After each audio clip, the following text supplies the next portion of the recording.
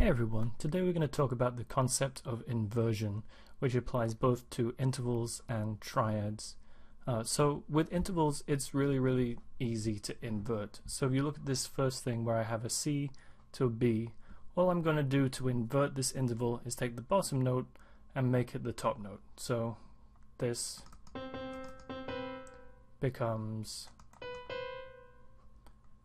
So if we think about what the interval actually is, we have a C to a B, so we count that, we get a seventh. We say, does B belong in the key of C major? It does. So we have a major seventh. This one, B to C, does C belong in the key of B major? Nope. So it's a minor second. Okay, so that's all I've done all the way along here, is take the bottom note and turn it into the top note. That's all we're doing, is inverting the interval, turning it basically upside down. So rather than going through and trying to figure out all these intervals one by one, something that I whipped up before.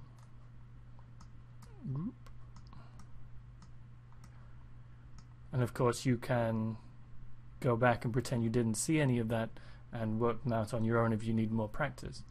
What I prefer to do is trying to figure out some sort of pattern here. So we have, in this first one, the major turns into a minor.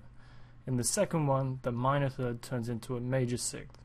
In the third one, this perfect stays perfect. And in this fourth one, the augmented becomes a diminished.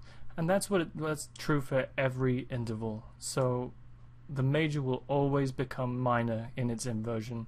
The minor will always become major, and the perfect will always stay perfect. With diminished and augmented, a diminished will always become an augmented interval, and vice versa. The numbers are also helpful. So the 7 plus 2 is 9, right? So it's 3 plus 6, 5 plus 4, and 3 plus 6 again.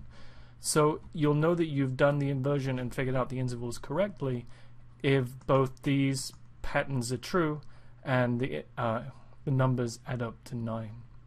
So that's really all there is to interval inversion. So let's look at triad inversion. So here we have basic C major triad that we looked at last time.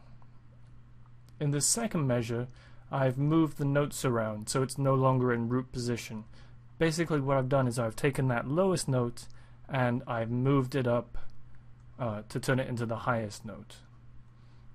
This is what we call first inversion.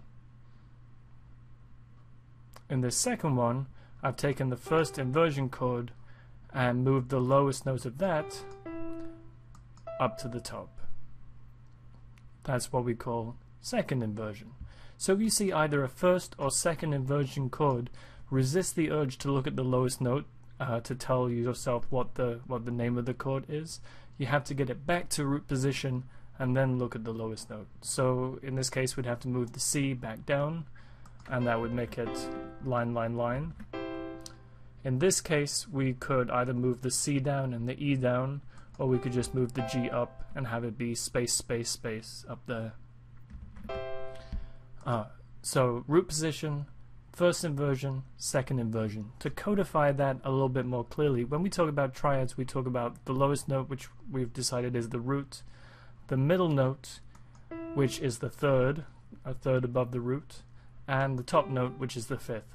So anytime you see a first inversion chord, it means that the third of the chord is on the bottom. So I could move that G up there and it would still be a first inversion chord. It doesn't matter that the root isn't on the top in this one. Same thing with this. The fifth is on the bottom of a second inversion chord. So I could move the C up there. It doesn't matter where the other notes are. It only matters what the lowest note is.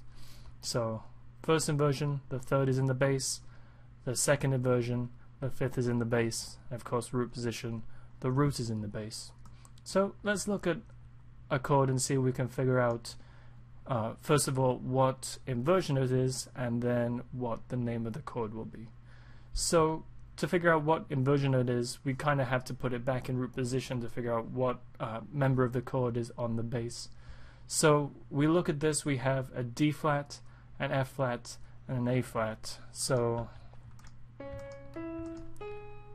we do that, we've got it in its space, space, space. And so that's our root position. It's in 3 consecutive spaces. So that's going to tell us that the D flat is the root of the chord, so it's a D flat something chord. So now let's go back to our original chord and say, alright, well, we've got this A flat in the base of the chord, so which chord member is the A flat? That's right, it's the 5th. And so that means that this original chord is in second inversion. And now just for practice, let's figure out what kind of D flat major chord this is. Not major chord.